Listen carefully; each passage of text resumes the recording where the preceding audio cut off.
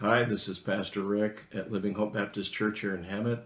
Glad you came back to join me. I promised you the last time that I would talk about a solution to these problems that the world and our nation are facing.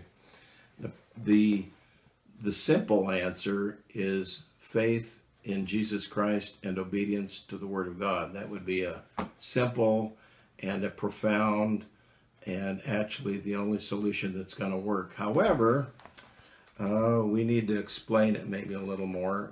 One of the things that needs to happen is the kings need to show some discernment.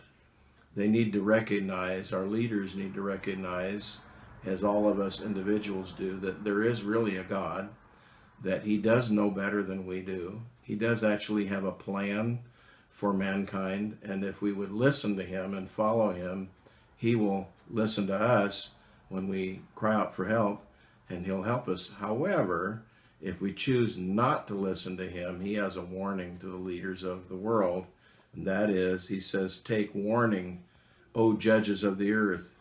He says, "Worship the Lord with reverence and rejoice with trembling." He said, "Do homage to the Son." In other words, give honor and respect to Jesus Christ, that He not become angry and you perish in the way. For His wrath may soon be kindled. How blessed are all who take refuge in Him. Do you see what God does? He lays out a promise and hope and encouragement, and at the other hand, He also lays out a warning. So the choices we make have consequences. They can be good. That's if you put faith in God and actually trust that He actually knows a little more than we do. Or you can do it your own way and find out what happens. And that's not good. By the way, God has every reason to be angry with sin, because sin is the reason His own Son, Jesus Christ, suffered and died on a cross. He ought to be angry with sin when people turn away from Him. By the way, God is holy. There is no sin in Him and no darkness in Him. He has no secret agenda. God is absolutely always just. He's always right, and He always cares about you and me. When you obey God, He rewards you even when you weren't thinking about it.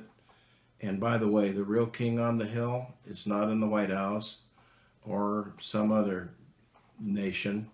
The real king on the hill is not going to be seen on television tonight or found in the Propane Hall of Fame. The real king who sat on the hill is Jesus Christ. He's the one who humbled Himself, and then the Father exalts Him today. So, unlike all of the politicians that represent or want to be over us, Jesus humbled Himself. That's why I know you can trust Him, because He humbled Himself, because He cares about you, and He wants you to know Him.